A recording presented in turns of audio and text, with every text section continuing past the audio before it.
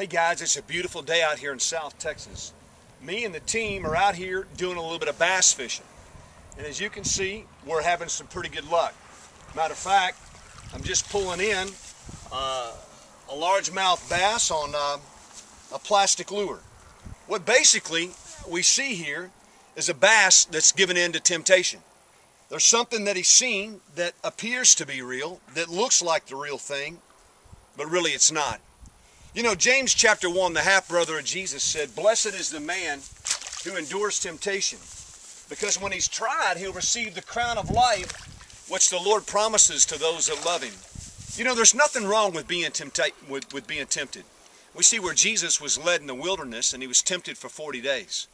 There's no sin in being tempted. The sin is in giving in to the temptation. 1 Corinthians chapter 10, I believe it's verse 5, says, "There is no temptation that takes you, but such as is common to man. But God is faithful, and he'll not allow you to be tempted above what you're able." You know, every single one of us face temptations. Every single one of us have weaknesses. And I want to make sure that you understand that Satan is acutely aware of what my temptations are and what yours are.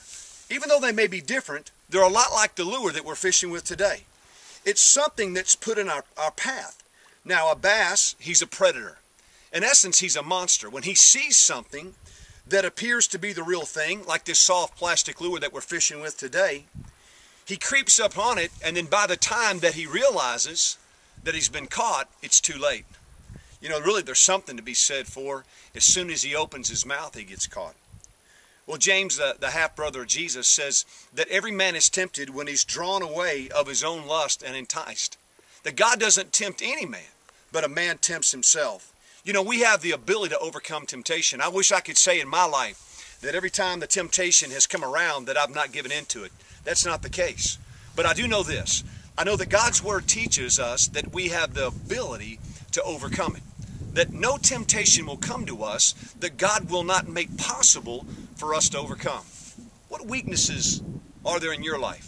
You know, there's a scripture that I think about in 2 Timothy chapter 2, verse 25. And even though it's predominantly written to those that don't know Christ, this is what it says. It says, "If God perhaps will grant them repentance to the acknowledging of the truth." Now listen to this. "That they may escape the snare of the devil, having been taken captive by him to do his will." What the Bible is actually saying, there's a Greek word there for trap. It's called pagis. And what it means is it's a decoy, it's a snare, it's a trap, it's a bait. It's a lot like this plastic lure that we're fishing with today. It's something that Satan puts along in our path to trip us up, to keep our eyes off of Christ. You know, the great thing is that Jesus Christ identifies. No matter what you're facing today, no matter what trials, no matter what temptations, no matter what the temptations are, he's been there. But the great thing is he's overcome. And because he is overcome, he gives us the ability to overcome. You know, we've just embarked on a new year. It's 2011. And I know one of the prayers that I've had, and I believe it's true for many of you, is that this year would be a year that you would know Christ in a way like you've never known him before. That this year would be a year that your life would be a life that would be pure and holy. A year that maybe you could overcome some of the struggles that you faced in the past. That you could overcome some of the weaknesses and some of the things that you've given into. Well, I want you to know that you've got a friend that sticks closer than a brother. He's with you every single step of the way. And you know, it's ironic. Sometimes some of the temptations that we face, it seems as if we can overcome them quickly. And then I know some people that love the Lord that have struggled with certain things for years. I know that some of the greatest regrets in my life have been some of the reoccurring things that I've struggled with, that I've had to ask God to forgive me for over and over and over. Well, here we are today on this beautiful clear lake, fishing for bass, but there's a lot of symbolism here. Because I believe that today Satan also is fishing for us. He's throwing out different lures and different temptations to get us away from Christ.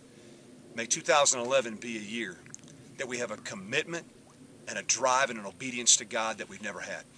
He will, he can, if you'll surrender. The greatest thing we can give him this year is our obedience. Well, I hope the heat's been a blessing to you today, and I want to encourage you.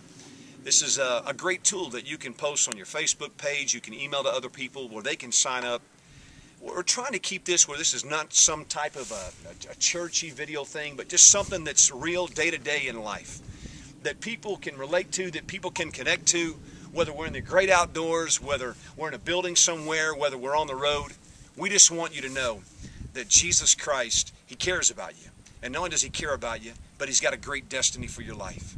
And it all begins with us, number one, surrendering our life, accepting Him as our Lord, God, and Savior, and not giving in to those lures that Satan's thrown along the path. Walk in His power. Ask Him to fill Him with your spirit. Share the video with folks you know. God bless. Good fishing.